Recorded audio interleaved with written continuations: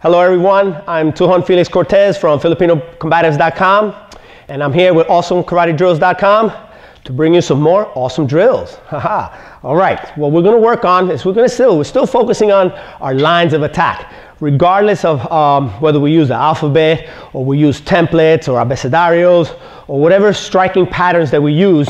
They're all lines, either of attack or defense. Okay. So today what we're going to focus on is our first letter of the alphabet, or those first lines of attack, whether it's right to left or left to right. I think we're getting the idea, or we're changing levels, doesn't matter.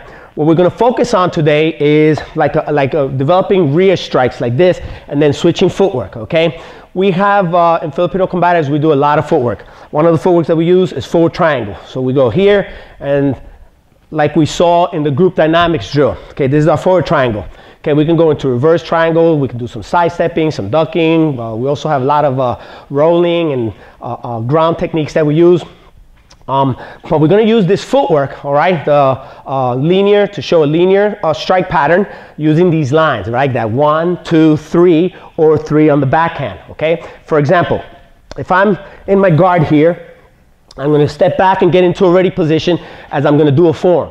And I'm going to strike my 1 and 2. That's my portion. On 3, I'm going to change directions and go the other way so I can create another line going in the opposite direction. So I go 1, 2, and then 3, and then back. So basically what I'm doing is I'm stepping forward 1, stepping forward 2, and then turning, crossing this leg in the back, like we call this like a diamond stance. And then we're going to strike down the middle 3, and then we open up into kind of like a back stance position, right? To start from the other side. So we go 1, 2, 3, and back, okay? And the continuous flow would be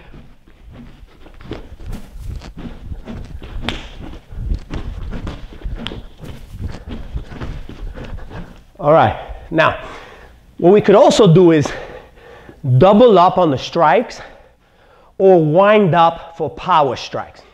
For example, if I wanted to do this line, right, this number 1 here, this line, and wind up for a power strike, I would wind and strike. Wind, okay, that generates more power. If I wanted to hit double with it, I pop, pop. I'd make it small. I wouldn't wind up as much. I make it 2 quick ones. Doubling up, what that creates is a circular motion. So we're developing a twirling drill. The inside twirl is thumb down, palm down, and we're twirling on the inside of the body, okay? Keeping it away from the body, okay, like this. This is our inside twirl, okay, from here. So I'm extending to strike and turning the wrist, okay? And I want to keep my fingers, especially those 2, wrapped around that stick so I can get that motion on the inside like this, okay? Right? And I want to try to complete a big twirl. How many fingers or how I grip the stick, it really doesn't matter, because we really don't want to have that full stick like that, you know, that DEFCON grip, because it really like will stop the flow of the twirl. So what we want to do is kind of like release it and grip it. Okay, and you just work with it and you'll see how you find it. That's an inside twirl.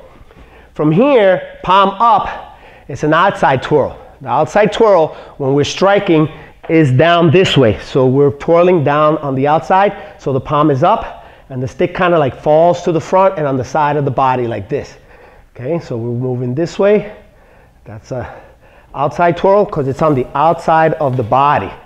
Okay, again, I open my hand, and I grip that stick, loosen and re-grip to get that twirl motion there like that, okay? So you have your inside and your outside, your inside and your outside, okay? Now when you do this, you're doubling up, and that's how you create the twirl. Okay, the other one is inside, outside like this. That would be like your center lines there, all right? So we go to guard position, all right? From here, I like to pull back and get ready. And then we go to our twirls. 1, 2, and 3, and ready. And 1, 2, and 3, and ready. And 1, 2, 3, and ready. 1, 2, 3, twirl. Now, if I go high, because I'm going for that power strike. If I keep it low And short is because I'm going for the double strike. So when you understand the mechanics or your goal and what you want to achieve, then that's how you decide, well, why is he going so big? He's open. Well, because in order to create power, I have to open it like that. I can create power by keeping it close, right? But it's a different motion. So we use one to double up on strikes and the other one to really create the strike that's going to hit that home run for you.